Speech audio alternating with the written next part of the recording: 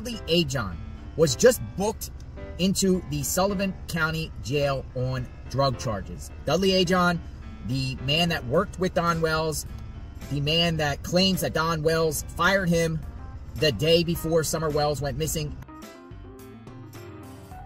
That is his mugshot. It's dealing with manufacturing drugs, manufacturing meth and drug charges. It's from a case that was filed in Sullivan County General Sessions Court 2023.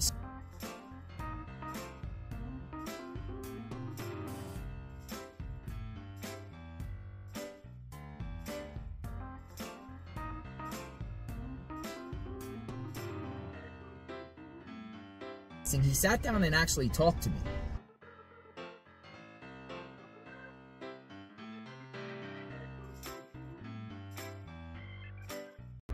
These are dangerous individuals who are on the run. I'm Sheriff Jeff Cassidy, and this is Sullivan County Sheriff's Most Wanted.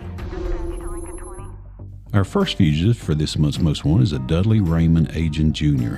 His date of birth is 6/11/1979. He is a white male, 5'11", 200 pounds. His charges are aggravated burglary and domestic violence assault. You know, we knew he had problems. You know, he didn't really lie to us about problems. He just said at this time he wasn't having them. I don't know if that was truthful or not.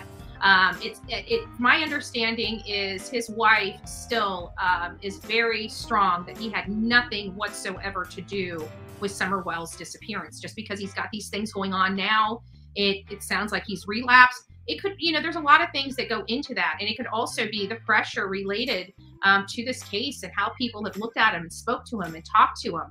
It's, you know...